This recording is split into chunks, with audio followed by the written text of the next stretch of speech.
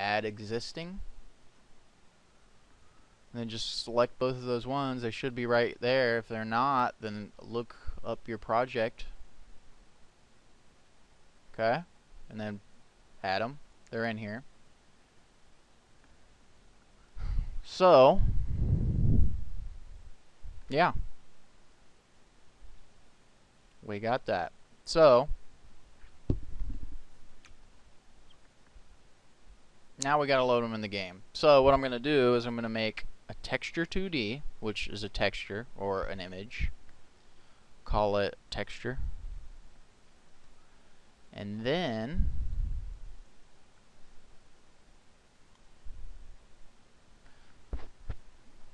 we're gonna have to pass a reference to in order to load a texture, you need the content manager. So you need a reference to it. So that'll be another parameter in the player. We're gonna have bazillion parameters over here. So content, let me see here. We need to pass a reference to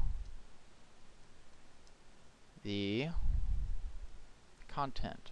There we go. So now we can access it. Watch when I go into IntelliSense.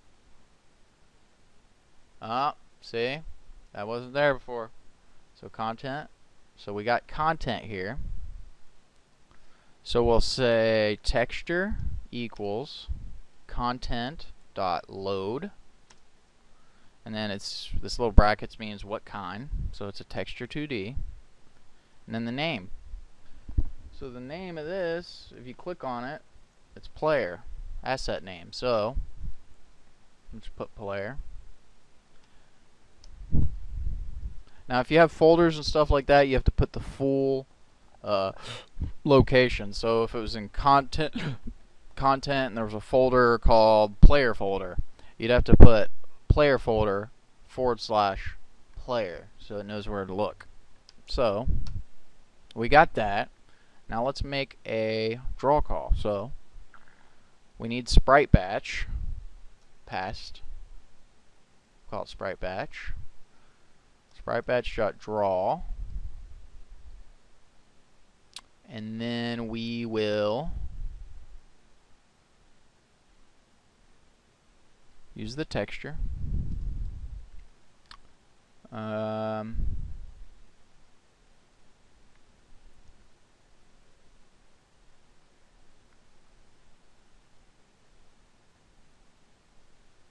Okay, it'll be position, right? Source, we'll call that null. We don't have a source rectangle. The color white. Rotation 0. Origin. Now that is going to be exactly what we did with the rectangle. It's going to offset so the position's in the middle. So we'll just do new vector 2. And we'll say texture dot height or dot width divided by 2, then texture dot height divided by 2. So the origin is offsetting the texture from the position. So it's going to be the actual position will be in the middle of the player. Line everything up. We'll have less. Okay, scale we'll just call it 1. Sprite effects we'll put none. We can flip it and stuff like that with that. If I can type.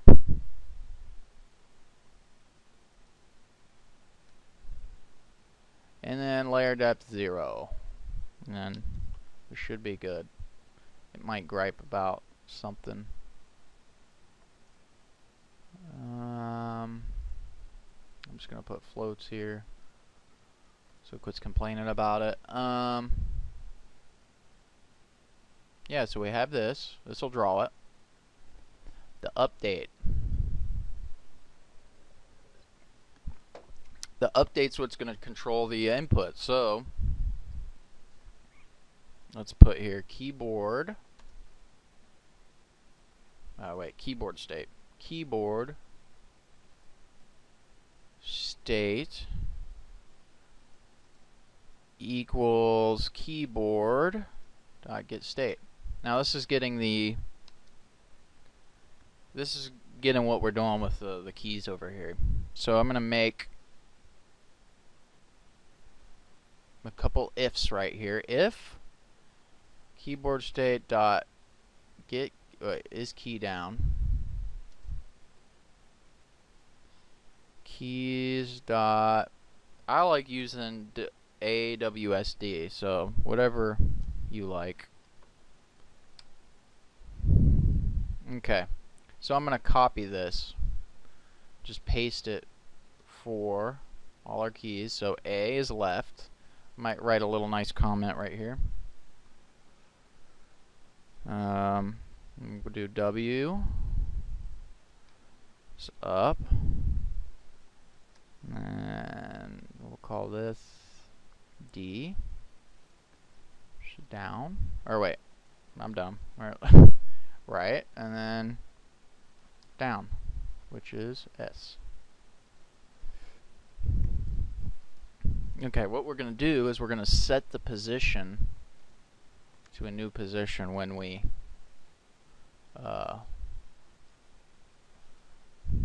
just to save time.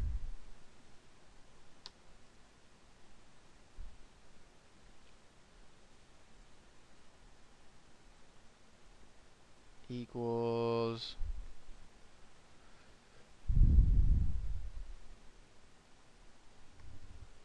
okay, so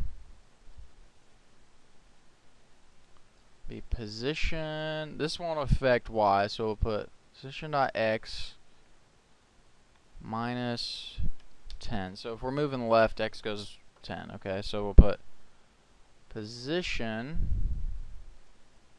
dot Y. We're not going to change the Y value. So basically what we're doing, we're telling set position right here to use the current position and minus 10 off of it and keep Y the same. So we'll do that.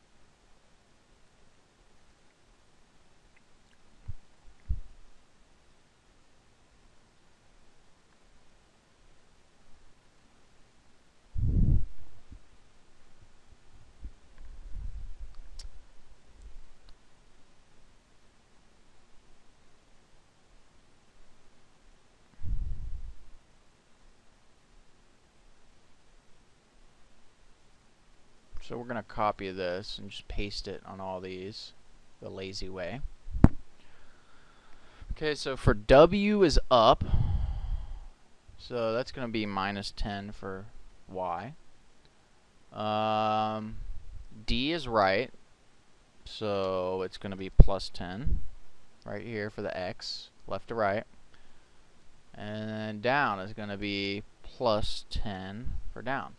Now let's change this. Let's make a int move speed.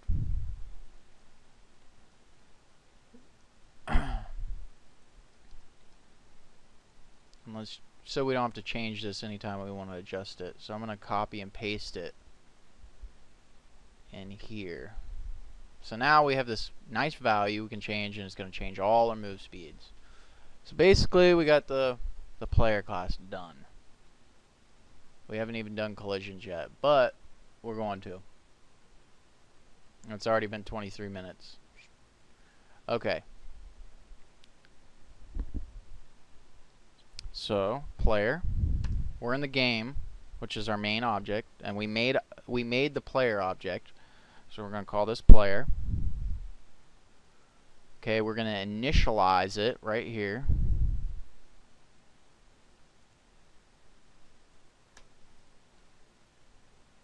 Okay, player equals new player, and it's asking for the things that we dictated in there. So we're going to say this dot content new position. We'll just make it 100 or 200 by 200. That should work. And then we'll make it the height, we'll make it like 30, width 10. Okay. Okay, so we'll do this. We'll say in the update, this automatically gets called. We'll say player dot update, and then in here player dot draw. Okay. Nope, I got errors. It's because there's no sprite batch. So usually they add a sprite batch in here, which is right here. So we'll take that. I'm just copying it, and we're gonna say sprite batch dot begin. Or wait, wrong area. My bad. Inside here, sprite batch dot begin. No parameters. We don't need them.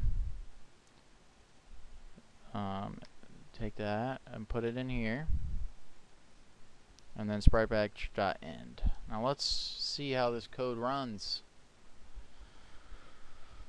Okay, we got it. It's a white block, which kind of sucks.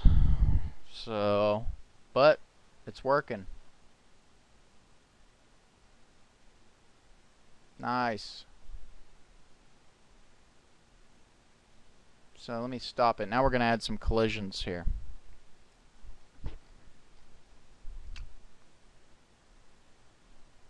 So we're going to add a new class. Call it collision block, which will be a block object. So we'll call it public. So let's do this the cheater way. Let's go into player and let's just copy all this code that we just sat down and wrote forever. Might as well not take, or you know, make it wasteful.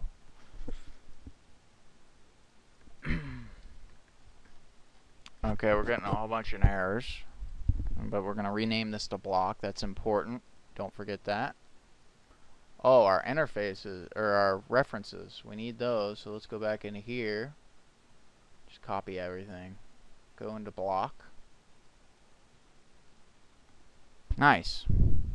So instead of using the player, we're just going to use block, and we don't need any input functions.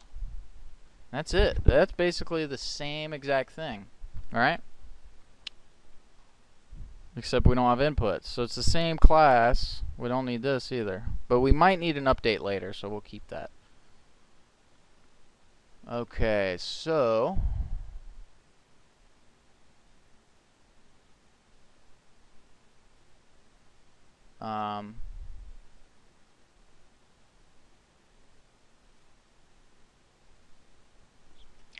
what we're gonna do, I'm trying to think of the best way to do this.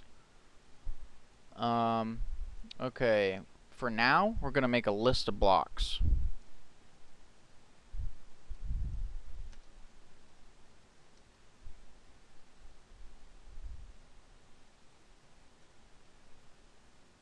Just call it blocks. We'll just initialize it or construct it right there. So let's add some blocks. Oops.